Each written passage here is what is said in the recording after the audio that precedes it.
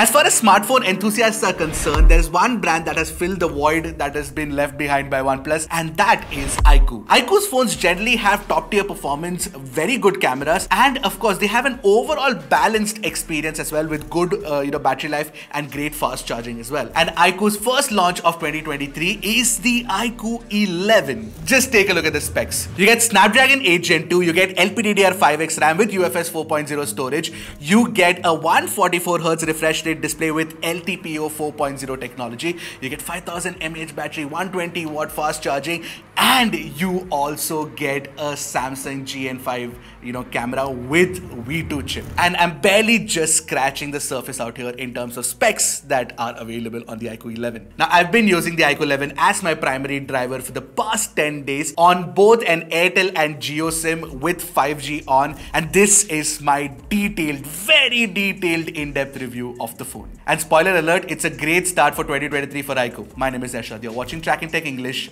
Let's begin. For this review, I want to switch it up a little bit with my general flow. I want to start with the performance first because it's very good on the iQOO 11. It's actually so good that it makes dedicated gaming phones seem pointless today. With that Snapdragon 8 Gen 2, 16GB of LPDDR5X RAM and 512GB of UFS 4.0 storage, I got some of the best benchmark scores out there. Firstly, the storage read-write speeds are crazy good. They're double of what we could achieve with UFS 3.1. Secondly, the Antutu score was above 1.26 million, and in Geekbench's multi-core score, we got 4671 points. This is slightly lower than the Vivo X90 Pro Plus that we tested recently. If you haven't watched the video, you should go check it out. But it is definitely better than every single flagship phone that launched last year, Android flagship phone. While these are synthetic benchmark numbers, I was more interested in the 3D Mark Wildlife stress test score because you can see how the phone performs under constant load. Now, what I noticed with the Monster mode on the iQOO and Boost mode on Vivo is that you get better stability scores on Vivo, that's for sure. But, and this is a big but, Vivo lost a lot of battery life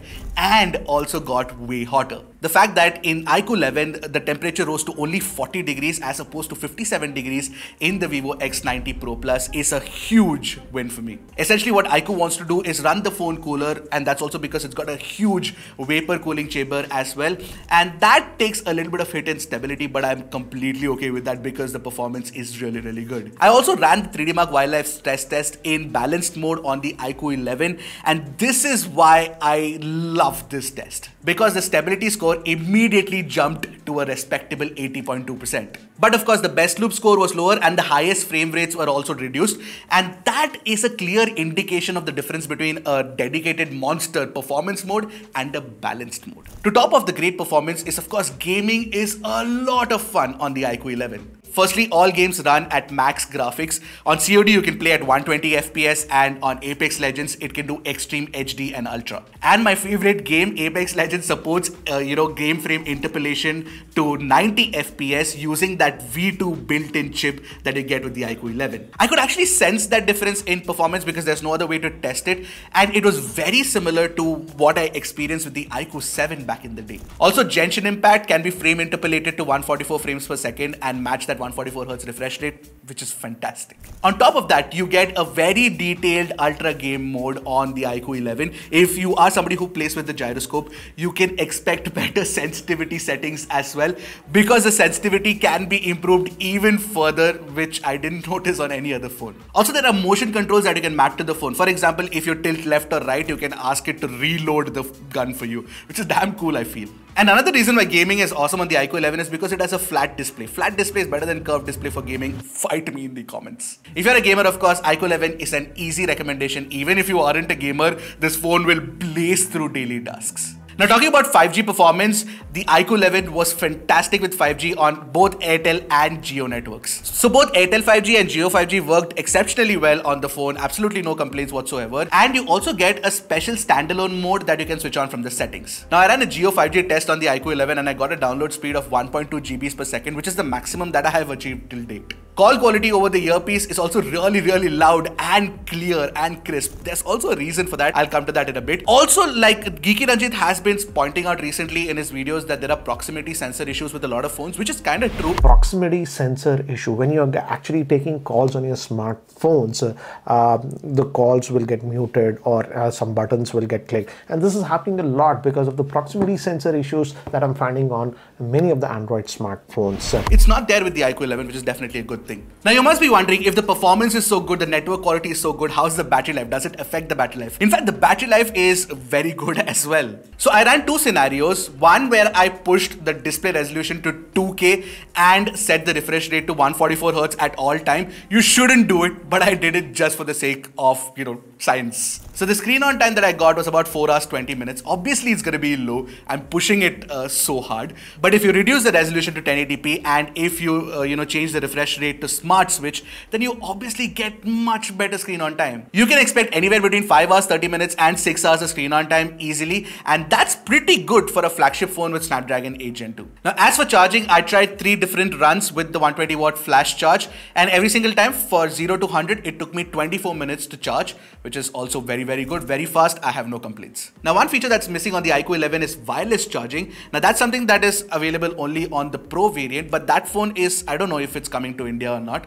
It'd be great if it did, right? So the iQOO 11's hero color is not this black variant that I've been holding till now, but the white one with BMW's stripes as well. If you don't want the BMW branding, I think this traditional black hue looks much better. In fact, I prefer the black one over the white one. But what makes the white one feel more premium is that it's got vegan leather. So the in-hand feel is much better. Now this one's got AG glass and it's got sort of this, silky finish to it. So it's far more slippery compared to this. So you'll have to use this with the case. This one you can afford not to use with the case. Furthermore, this is a fairly big phone. It's about 8.4 millimeters thick and it also weighs above, 205 grams.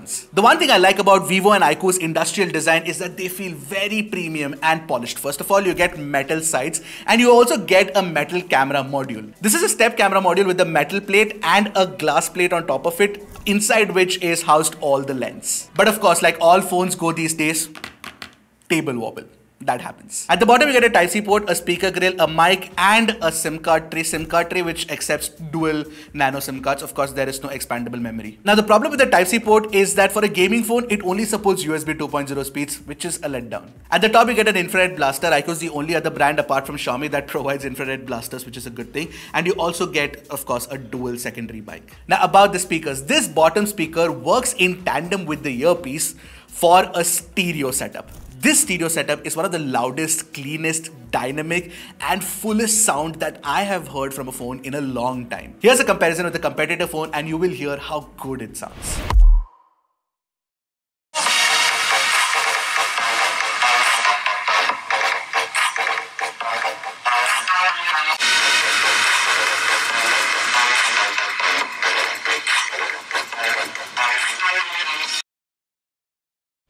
Talking about sound, I also tried my hi-res DAC with my IEMs and of course, iQOO never disappoints on that front. That's not it, you can also go into settings and change a lot of sound options. You can also tune the sound for your specific ear profile as well, which is all very useful. So overall, the design is great, the build quality is absolutely fantastic, but there's one thing missing. And that one thing is an official IP rating, so don't take it to a pool or take it out in the rain or cover it with something protective. Now this phone has a massive 6.78 inch display with a center punch hole. Now this is a Super AMOLED panel with an upgraded 144 Hz refresh rate and it's an LTPO4 panel. So what LTPO4 does to this display is that it can switch between any of the resolutions that are available between 1 Hz and 144 Hz dynamically depending on the scene or the visual that's playing on your phone. And that's not it. There's also a partial refresh rate option. One half can refresh at one rate and the other half can refresh at another rate. This is something that you cannot see in action, but what this helps with is in great battery life. This display also supports 1 billion colors. In Pro mode, the color accuracy is really good. You of course get HDR10+ support with support on Netflix as well. And the high brightness mode in auto brightness can go up to 1100 nits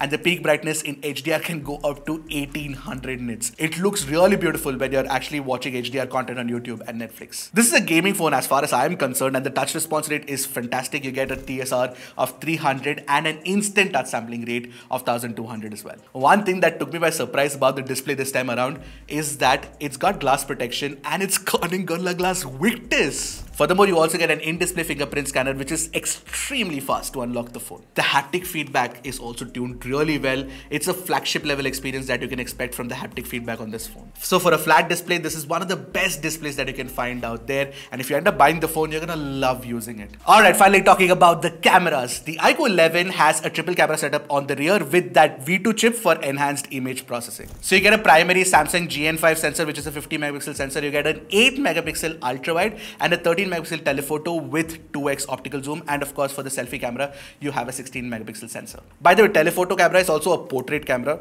We'll check that out in our test. Let's take a look at the camera samples. So the primary camera captures good details in daylights, although I feel that it could have been a tad crisper. But what I particularly like is the fact that you now get a natural color mode and an enhanced color mode. This is similar to the Zeiss color mode on Vivo's X series of phones, albeit without the Zeiss branding. And in the natural color mode, the color science is really good. But you know what? Even when the colors are boosted, the colors are tastefully enhanced. It doesn't look garish anywhere. Now the HDR performance has always been Vivo and iQOO's strong suit. So you can see how much detail Vivo has pulled from the shadows in this specific sample. Plus, it always has the highlights under control, whether you're shooting in daylight or in tough indoor lighting scenarios.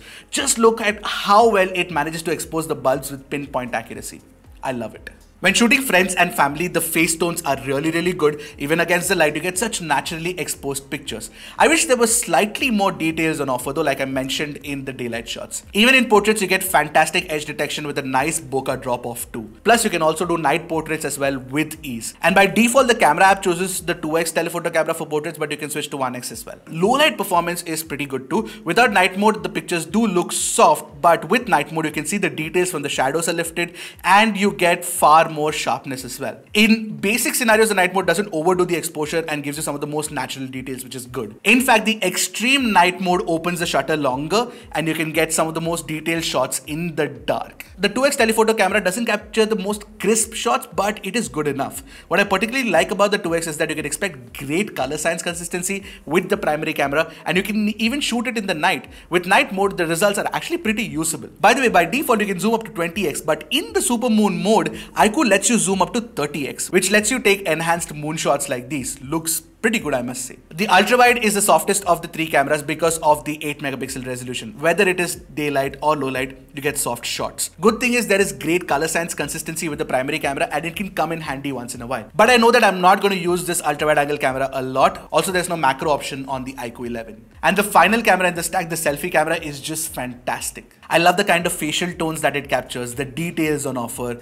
and even the HDR performance. The low light selfies also look really good. And mind you, there is no night mode for selfies. This is definitely one of the best selfie cameras I've used in a while. Now, to close things off, you can shoot 8K videos, but 4K 60 FPS is possible with standard stabilization. You get good colors, ample details, very good dynamic range, and fantastic sound recording as well.